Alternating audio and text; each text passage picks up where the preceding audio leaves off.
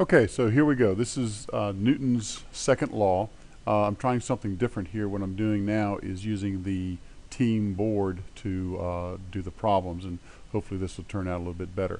So here's the first one. Ethan is dragging a bag of grass from the garage to the street on the evening before garbage pickup day. The diagram at the right shows a free body diagram and it uses arrows to represent the forces acting upon the bag. Each force is labeled according to the type. The magnitude of the force is represented by the size of the arrow. Use this free body diagram to determine the net force acting upon the bag. The values are shown. So let's take a look here at what you've got. This is, let's see here, let me get this is a good color. So what you got the normal force here. You've got the gravitational force there. These two are going to be equal to each other as indicated right here. It's indicated that those two are going to be equal to each other. So we have an applied force. This is Ethan, and he's applying the force in easterly direction, or positive x, or whatever directions you want to assign that. And friction is opposing that force. Friction will also always oppose that force.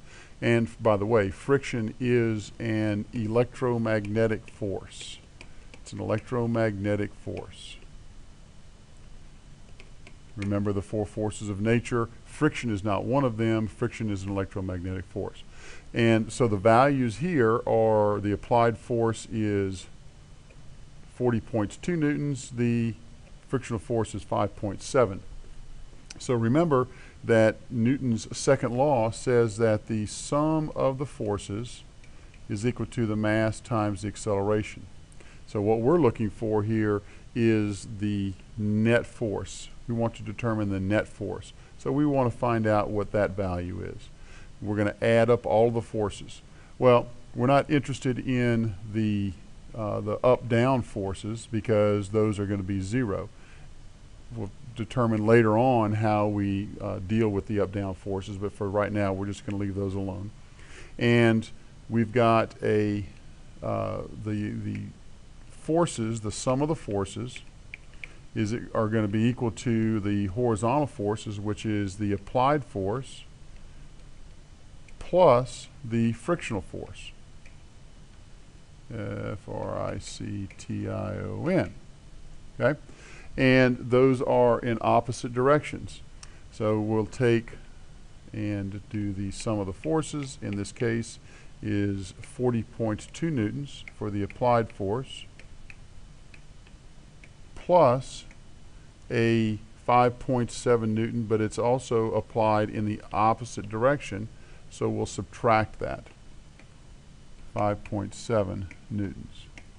And so 40.2 minus 5.7 is, I don't know, what is that? 0.5, 35.5. So the net force here, and I'll put this over here, the net force is equal to 35.5. And it is a positive value, and so the net force is going to be moving in that direction and causing the motion to move be in that direction, which is the acceleration. Okay, so that's problem number one. Okay, here's problem number two, or the second example problem. Sophia, whose mass is 52 kilograms, experienced a net force of 1,800 newtons at the bottom of a roller coaster loop during her school's physics field trip. Interesting. To the local amusement park. Determine Sophia's acceleration at this point, or at this location. So let's take a look. Let's kind of see what our picture would maybe look like. So she's coming down here like this. She does a little loop-de-loop. She comes along there and off she goes. So she's probably right here. Let's make her a different color. Let's make her right there. So she's probably right there. And what she's got here is a net force that is going to be directed downward at the bottom of the roller coaster. The direction in this particular case doesn't really matter, but if you look at this, and as she's moving along here, just by a little bit of physics work as we come along, as she's coming down, it's going to get her her weight is going to be equal up here at the top. We've got some physics to do up here at the top, but don't worry about that. As she's coming down like this, now she has all of the weight of herself, part of the 52 kilograms, plus the force that's being exerted because of the circular motion that she's going through. All right, so we're not going to worry about that right now. That's not the focus of this problem. The focus of this problem is to determine, using Newton's second law, what the acceleration is at this point. So let's draw our free body diagram, and we'll choose, let's see, be consistent here with her. There is Sophia, and the net force is going to be down here at 1800 newtons. 1800 newtons. And she has a mass of 52 kilograms. Okay, so there is an acceleration. This is an unbalanced force. It's unbalanced. So there is going to be an acceleration. So using Newton's second law, force, sum of the forces, the net force is equal to the mass times the acceleration. And then the acceleration is equal to the sum of the forces divided by the mass. Acceleration is equal to our net force, the sum of the forces of 1800 newtons. 1800 newtons divided by the mass of Sophia of 52 kilograms. And so if we take our calculator here, let's see, let me get my calculator. Should have brought that over. Although please remember one thing, I don't do calculations, but in this particular case I guess I have to. 1800 divided by 52 gives us 34.6. So looking at significant figures, we've got 2 here, we've got 2 there, so 34.6 is going to be 35. So the acceleration is 35 meters per second squared. Okay. Now, what does that mean? As she's coming around here like this, she's going to feel heavier. She's going to feel 3.5 times heavier than she normally would. And so to kind of get that, that's not the point of this particular problem, but to extend this a little bit, what is her G's? What G's does she feel? Where 1 G is equal to 9.8 meters per second squared. To determine the number of G's that she feels, we'll just take 35 meters per second squared and divide it by 9.8 meters per second squared for each G, and when we do that we end up with 3.5, like I said. So she'll feel 3.5 times heavier. Okay, so again, that was not the question that was asking. We're looking for the acceleration, but that's just a little bit of an extension. Okay, so our next problem, the Top Thrill Dragster Strata Coaster, whatever that is, at Cedar Point Amusement Park in Ohio, uses a hydraulic launching system to accelerate riders from 0 to 54 meters per second in 3.8 seconds before climbing a completely vertical 420-foot hill. Determine the net force required to accelerate an 86 kilogram man. Okay, well, let's go ahead and draw our diagram here. And let's see, so we've got our strata coaster. We don't want red, we want blue, because that's going to be the tracks. Okay, so there's our track, and here's our strata coaster. I don't know, it looks kind of something like this. If you've ever seen it, it kind of looks like that. And it's going to have some net force. What we're trying to find here is the net force. So we'll do that and label this the net force. You can label the net force as summation of the force, or you can label it as the net force. Either way is correct and both are acceptable. It's got little wheels here. And so it's going to accelerate from 0. It's going to accelerate from 0 meters per second to 54 meters per second in a time of 3.8 seconds. And we've got a little guy here who's 86, let's see, let's put him orange. So we got a little guy in here, and he's 86 kilograms. So I'll put 86 kilograms. Okay? So we're looking for the force. So the equation that we need to look at here is the sum of the forces is equal to the mass times the acceleration. That's what I'm looking for. Well, I need to find my acceleration. Okay? Let's first of all draw a free body diagram. We want to draw a free body diagram. So I'm going to come over here, and this is what my free body diagram would look like. It's not accelerating up and down. It's not accelerating up and down. It's accelerating side to side.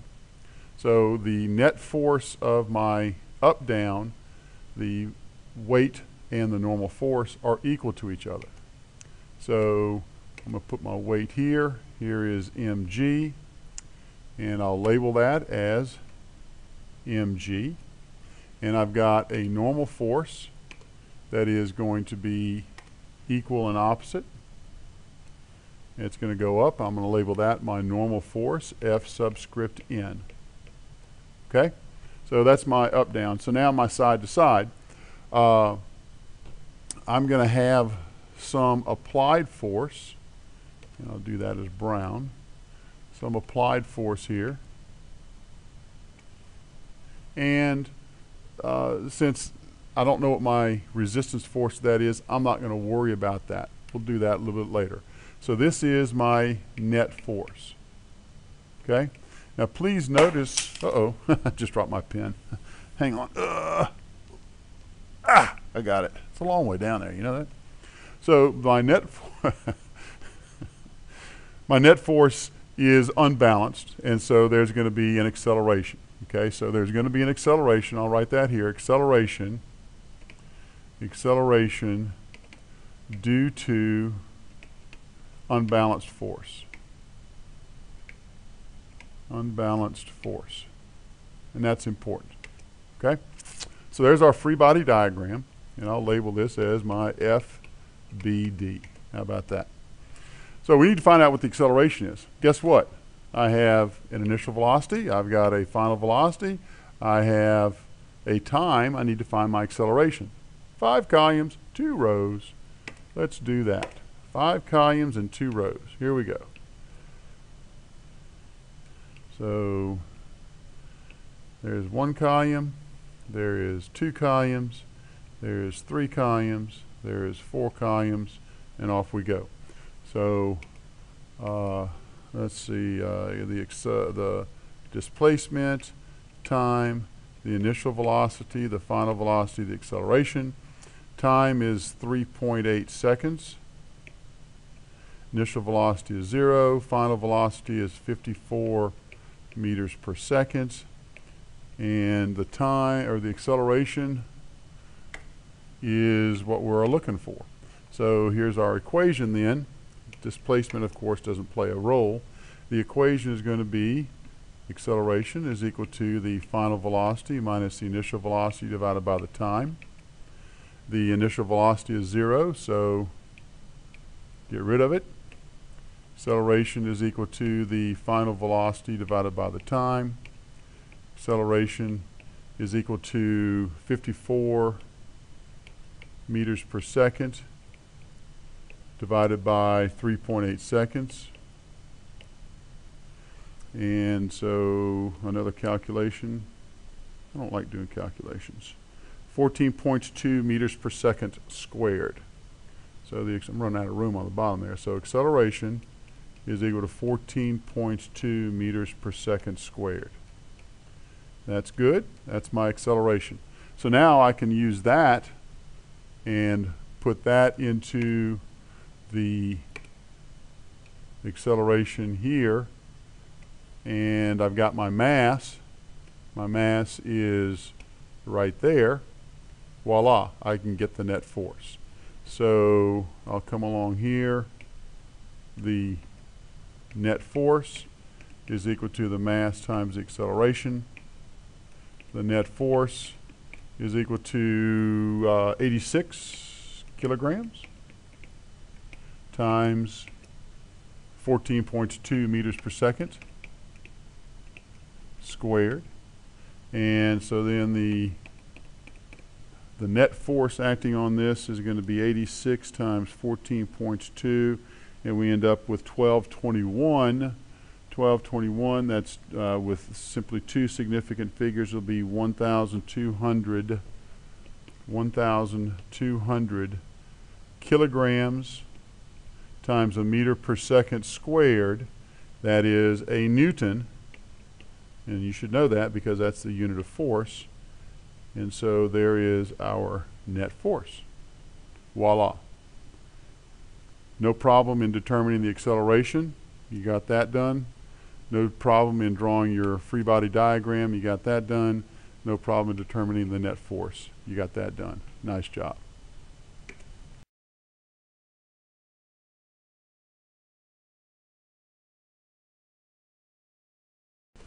Okay, here we go. Last problem, last sample problem for you to take a look at. Captain John Stapp of the United States Air Force tested the human limits of acceleration by riding on a rocket sled of his own design. His rocket sled, known as the Gee Whiz, had a mass of about 82 kilograms. What net force would be required to accelerate the Gee Whiz and the 82 kilogram Stapp at 450 meters per second squared? You remember the video of this when we were talking about acceleration when we were a little bit earlier in kinematics. So let's draw now, let's go ahead and draw the free body diagram. We're going to dispense with the situational diagram. We're going to draw now just the free body diagram. So we'll start off with our little John Stapp. Here's his little dot, if you will. And we've got mg acting down. So go ahead and label mg. And we also have the normal force acting up. And so those two forces are going to balance out. Since there's going to be an acceleration, we know there's an acceleration because it says it accelerates. So we're going to have an unbalanced force. Go ahead and draw just your unbalanced force on there, and it'll look something similar to this. There you go. And so this would be then the net force. You can write that as the net force. Remember, you can write this as net force, or you can write it as the summation of the forces. All of that is still, those are still correct, still acceptable. I'll change from one to the other so that you kind of get comfortable with seeing that. So this turned out to be a fairly straightforward problem, which would be, I mean, I don't know where this came from. I don't even know why I'm doing this one because it is so straightforward, but out of the kindness of my heart, I think I'll go ahead and complete this. The equation that we're going to use, obviously, is going to be Newton's second law. I'm going to go orange this time. Newton's second law says that the sum of the forces is equal to the mass times acceleration. Well, we've got a mass of 82 kilograms for John Stapp. Where is he? He's right here. And the Gee Whiz has a mass of about 82 kilograms, or in fact 82 kilograms, or it says about, doesn't it? Okay. So 82 and 82 is 164, and so this now just turns into a very straightforward, simple arithmetic problem. 164 kilograms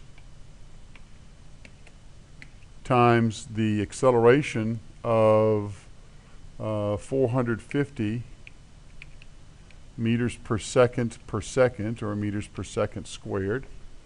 And so 164 times 450 is pretty high force there. 73,800 newtons. So the net force, the net force is 73,800 newtons. And looking at our significant figures, we'll just say 74,000 newtons. So the correct answer to the proper number of significant figures here is going to be 74,000 newtons, or 7.4 times 10 to the 4 newtons. And there you go. All right, so this should get you on your way to solving these problems and looking at Newton's second law. We'll get into some other things in the coming days, but this should get you started.